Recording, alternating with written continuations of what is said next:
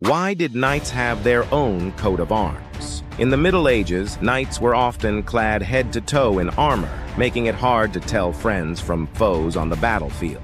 To solve this problem, they started using coats of arms, unique designs painted on their shields and embroidered on their surcoats. Each coat of arms was unique. They included bold patterns, colors, and symbols like lions or swords, which could be recognized at a glance. These designs were like a medieval ID card, telling everyone who the knight was and which family he belonged to.